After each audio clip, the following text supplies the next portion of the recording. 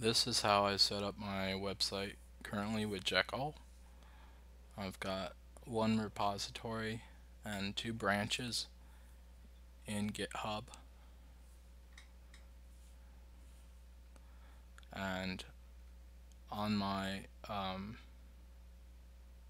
secondary branch, full local backup, I have the files that I edit for pages and for collections and stuff for this Jekyll website. And on the master build is the GitHub pages build, and it's GitHub pages enabled, but I'm not using it to build the site. I'm using an external service for free called Codeship.com to build, and the finished site gets put into master. And my main website looks like this currently, and I've got a blog here which I also pull into the home page, just a few of them, and I've got a contact page using formspree.io.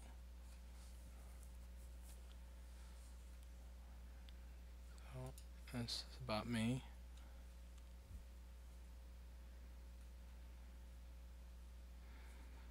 And to edit blog posts, I go to prose.io, and say I went there.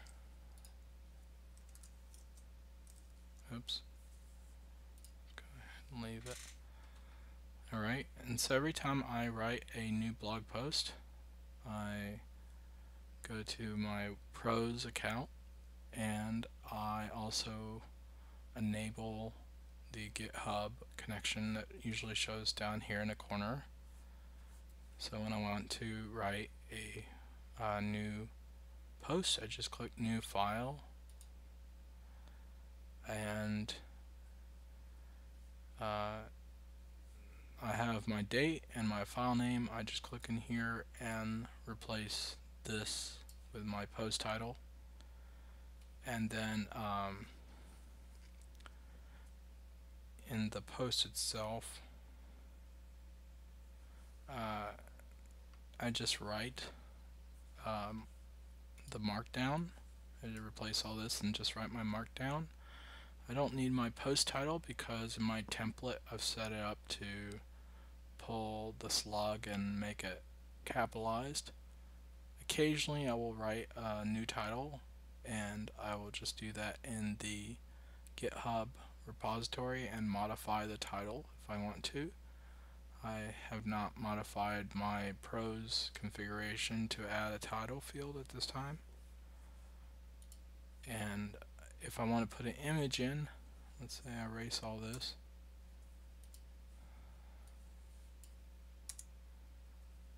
Okay, let me get a refresh here.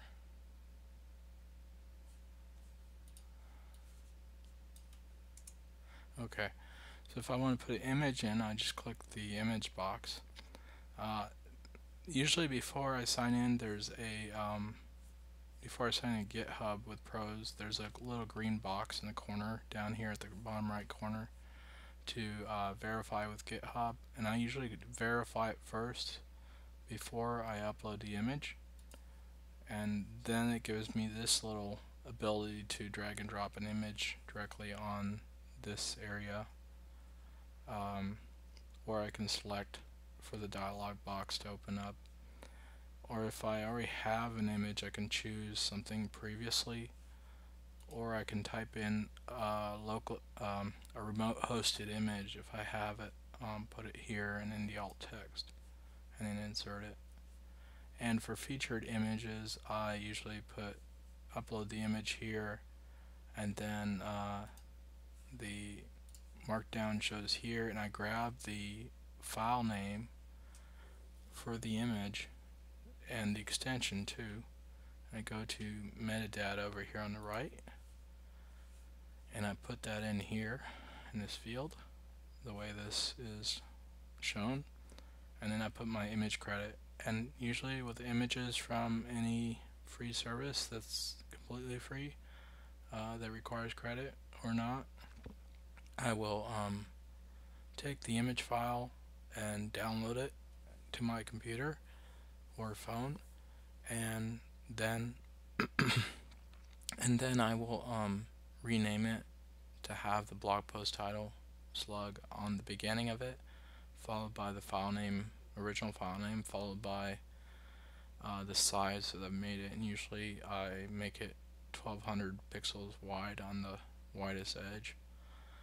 And I'll take that image and open it up in Preview on Mac and compress the file size from 2 or 3 megabytes down to maybe 100, maybe 200 kilobytes or less. Okay, and then I re-upload that image here. Sometimes I will do a 16:9 ratio crop on it if I really want to, if I think it needs it, but most of the time I'll just do the file compression and just upload the image. So this layout right here does not really come with Prose.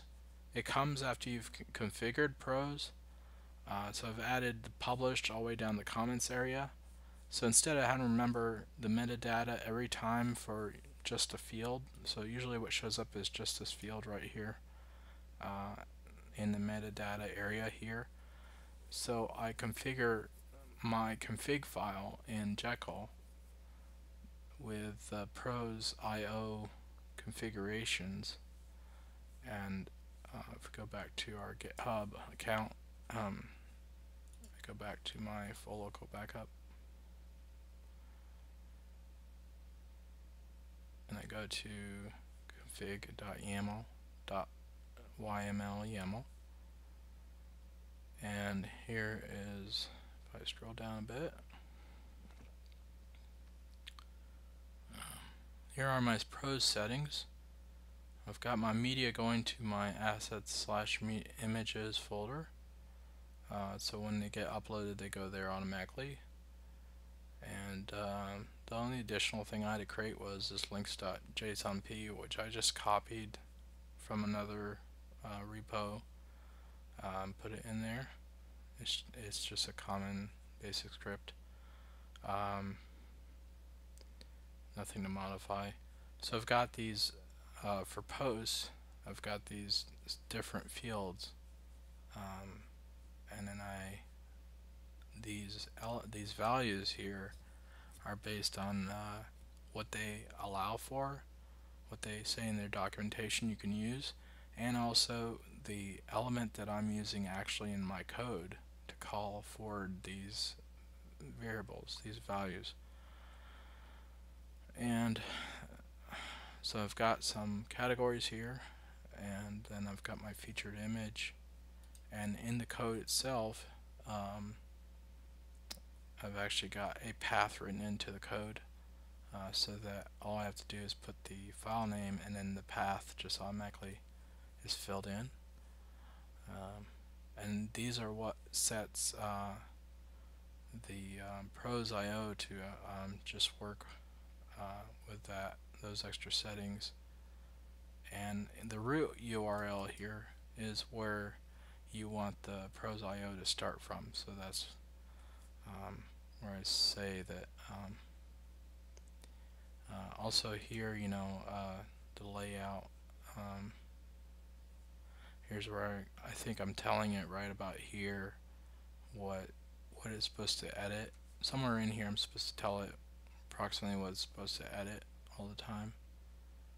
So anyways, back up to our main. Additionally, in setting this up for Codeship, I've got a few extra variables here.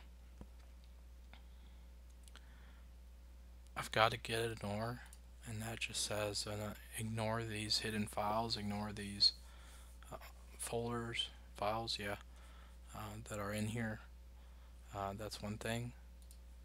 And then so say we're coming from the computer, that DS store that you saw. Um, this DS store would be on a Mac, so I'm just saying ignore if you see something on the computer. When I was first pushing it from the computer only to this repository, it would pull up these files, and I didn't really need those files, so I told it to ignore those files when it pushed it up to this GitHub repository branch.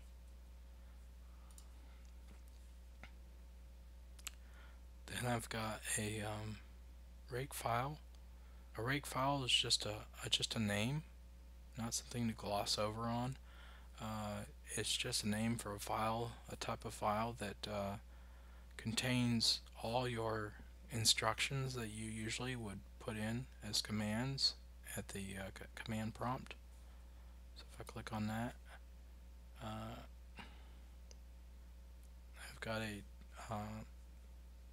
requirement temp directory. I think that's more of a Codeship requirement, almost like a variable that we're defining, and then all this has to do with rake files. And I've got my comments here. Actually, this is what gets output, but it's a comment. So I got a bundle install, so that kind of like looks for new gems that I've added. Gems are like plugins in a sense of new plugins I've added, and then I've got the build incremental, and that just basically means only update the files that have been changed, just like when you do an incremental backup what's been changed on my computer to an external hard drive. And Jekyll Web Mention is an indie web project where it goes out and looks for websites that have linked to you using a special meta formats to schema markup, using the web mention markup, and it finds those posts and it puts the whatever they wrote that they sent out on the bottom of your post, and then if you write something for them, it sends that out, and then it builds a data log of all that.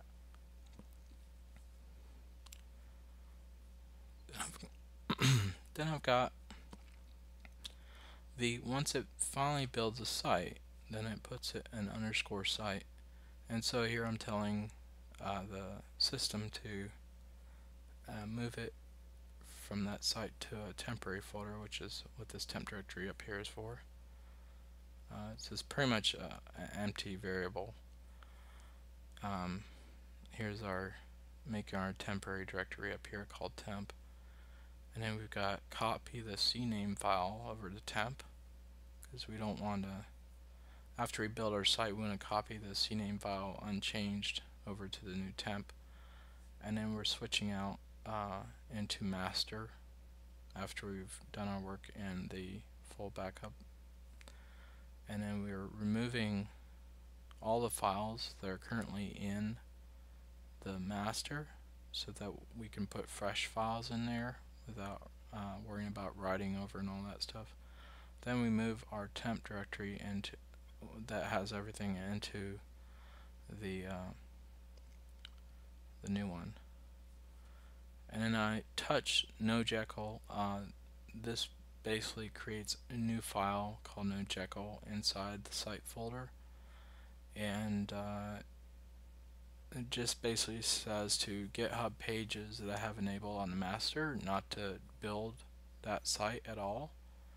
I'm using GitHub pages as my web host, but I'm not using it to build the site because I've already built it with Codeship.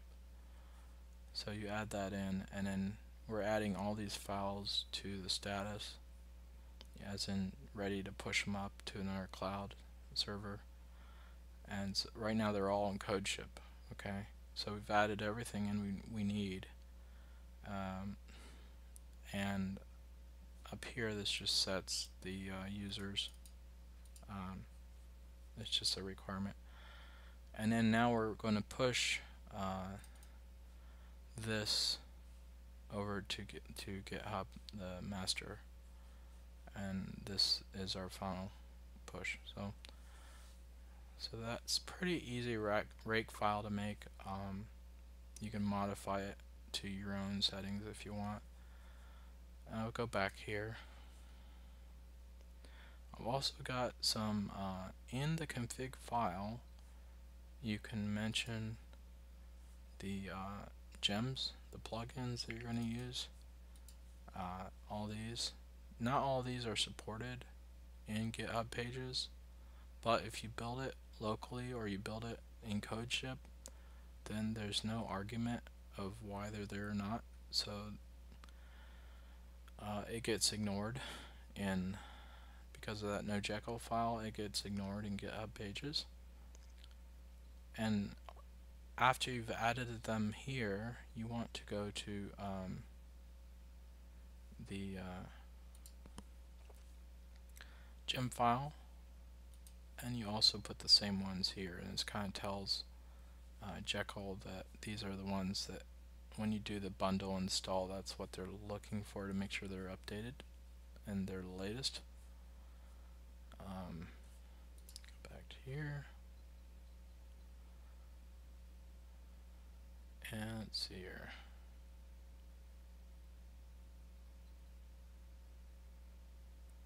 So that's it for this part. Now let's go over to how Codeship works. So Codeship is free to use if you only have one particular thing going on. I think it limits to about 100 builds per month, but for me it feels like it's more than that, so it could be like maybe a full site build. It limits to 100, but incrementals it's more than that. So in the deploy, so I've got, let me go back here to builds. This is what's happening every time you update something in the full local backup secondary repository. It notices the change, and then it goes ahead and builds it to the master. And then let me go back here,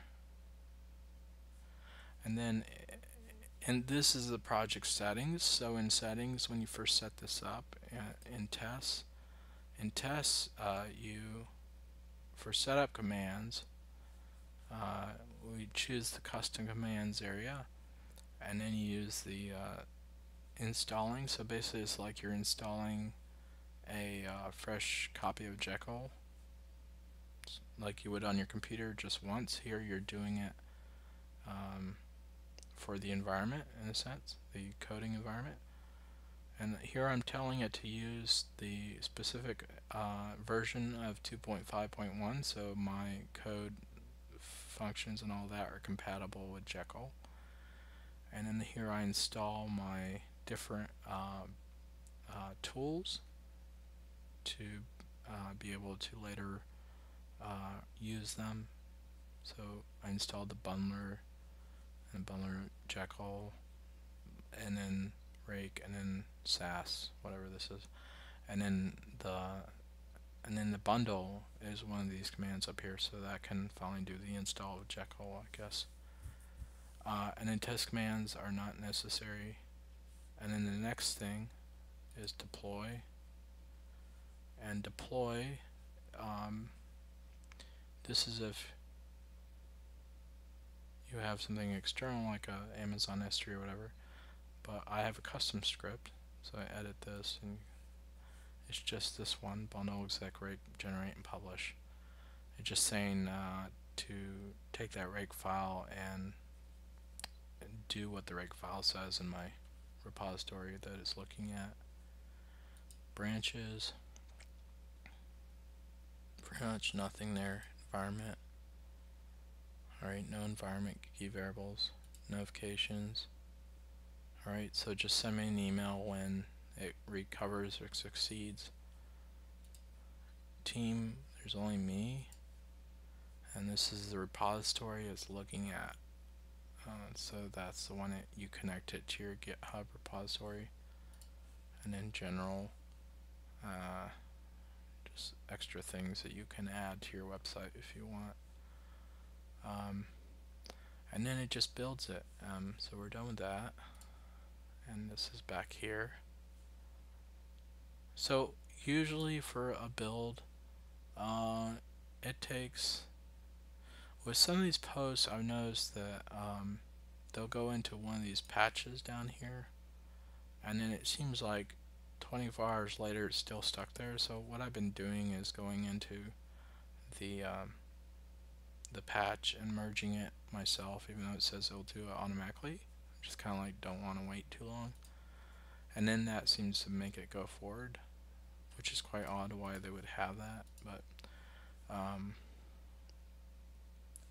but usually if generally a post or a new page edit, it usually takes 10-20 minutes for it to be sent out and come back in.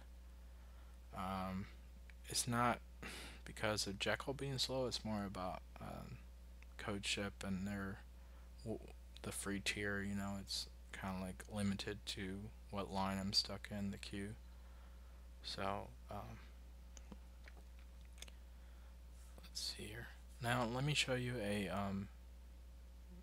some of the code here. If I go to the index page, this is what it looks like in the preview mode. If I go to raw, this is actually what I edit. Up here is called front matter, and it's all those settings I have. And the layout default, it depends on other settings that you set up in your site. But most of these settings, this title, description, it just based on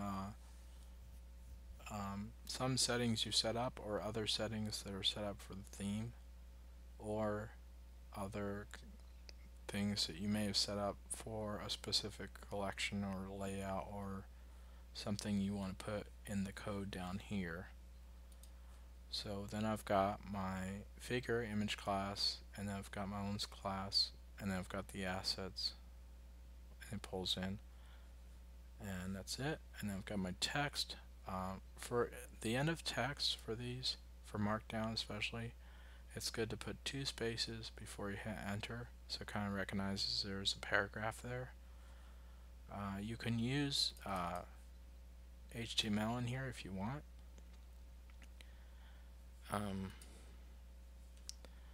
Then down here I've got my liquid. This is what Shopify uses for code, for Boolean code, I guess. So it's a lot easier to set this up than it is to set up a WordPress website. There's more PHP stuff, but PHP is more forgiving because it shows you the error processes and what exactly to fix, whereas Jekyll is less forgiving, where if you don't have it right, it's just broken. So that's what's good about installing Jekyll locally. It sort of tells you what is broken, but not exactly. And you kind of gotta say, well, it was working before I ran it locally on the server locally on my computer. It was running fine.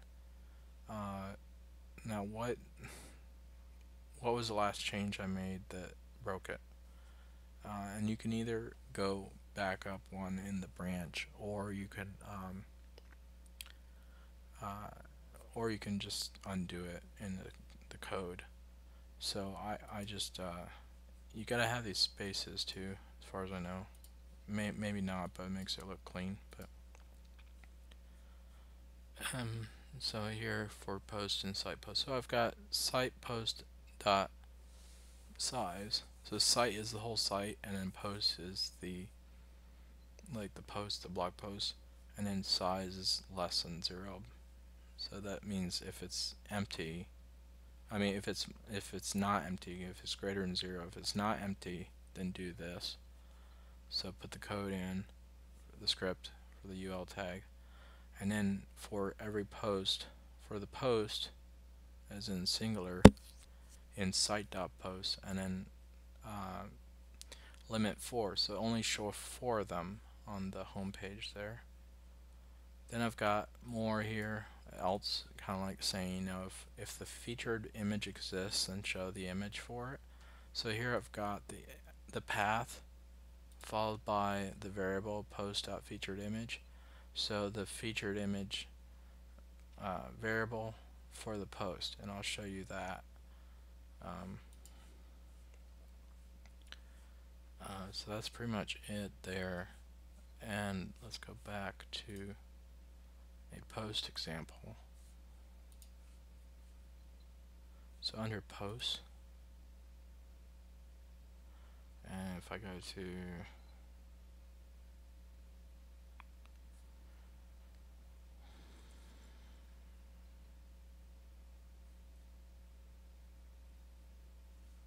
let's go here. Alright, so here we've got layout, posts, publish true, comments true. Then we've got our choice categories in there. Then here's our featured image credit. So that is my, this is my post.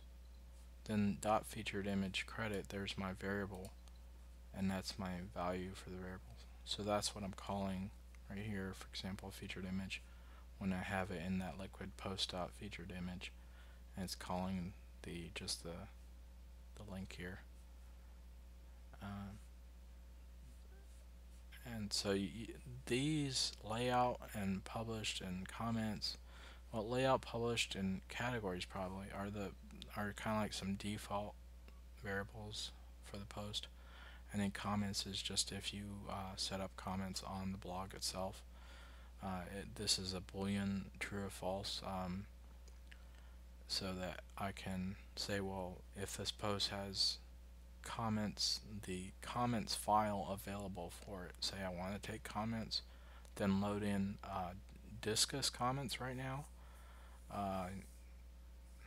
and what I do on my post, if I go back here to post, I don't load discuss right away. I load it when people want to click on it to show comments. So includes, here we go, includes are like little files, kind of like in PHP when you include a file, include a header, include a footer. So in here I have comments, but it's called discuss here. So I've got, let's go to our footer. So down here I've got the code calling in the discuss footer. That's our JavaScript, JS code of sorts. It's the HTML and the JavaScript sort of thing. And let me go back to here. Then I've got the discuss. So I've got discuss footer. Let's go here one by one. So this is the configuration for discuss, and then I've got the discuss show and button click. So this is some special code that I got online.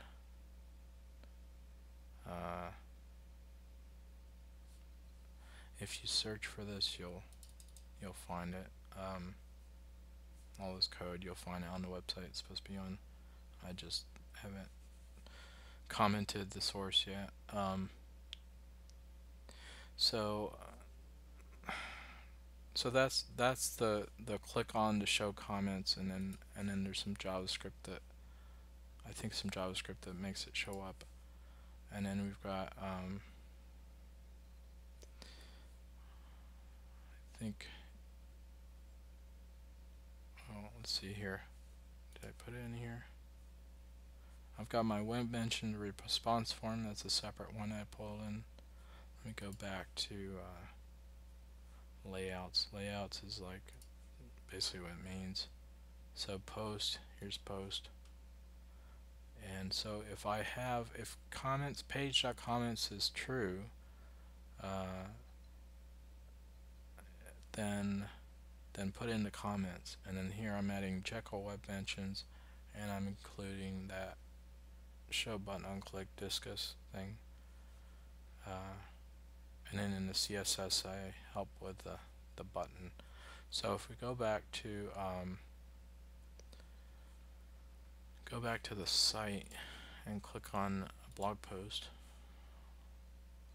Let's see here. I guess I can go any one of them. So here's a blog post, and I've got my show comments button here. So as soon as I click on it, then it starts loading discus. So it just helps to